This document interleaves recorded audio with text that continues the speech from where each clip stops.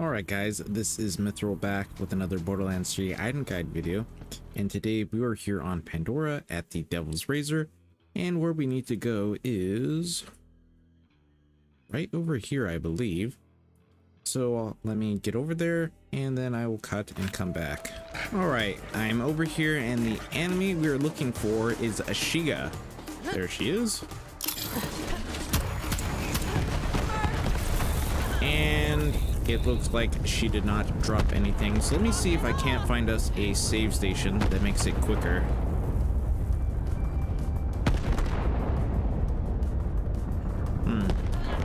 Here's one. Sweet.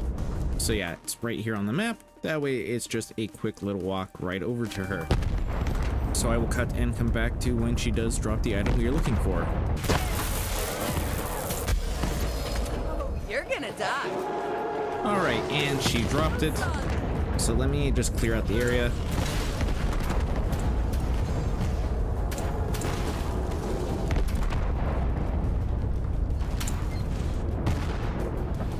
Okay, and I really don't want to get rid of the Freeman, so let me see what I have on here that I could drop. Goodbye that. And let's equip this. Take a look at it.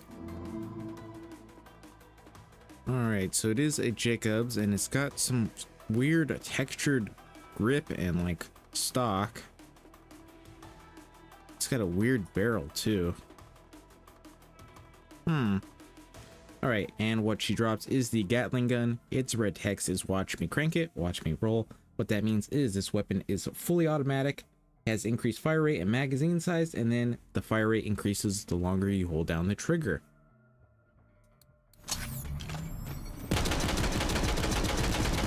Although it's got some serious recoil.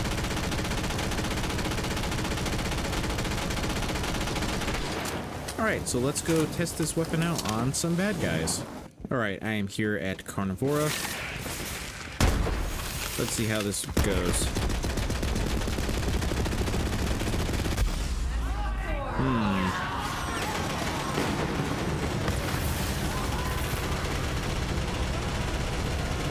Man, it gets hard to control once that fire rate gets up.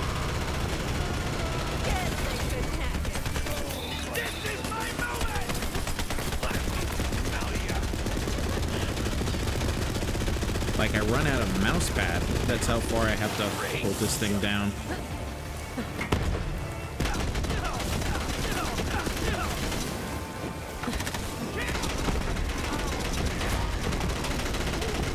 Get over here, dickweeds! My friend getting hard.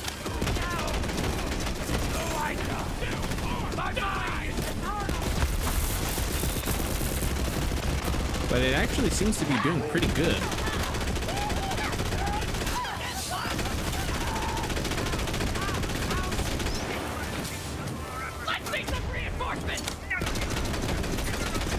Yeah, it's actually pretty strong.